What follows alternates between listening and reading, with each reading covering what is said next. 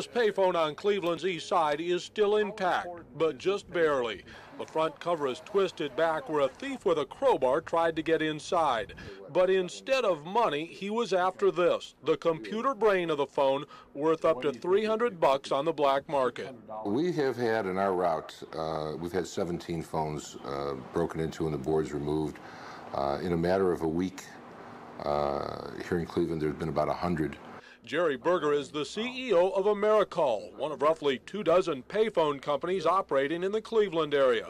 Unlike the giant Ameritech, whose thousands of payphones depend on a remote computer to process calls, Americall's smart payphones have the computer inside, and there are no shortage of buyers willing to pay for it.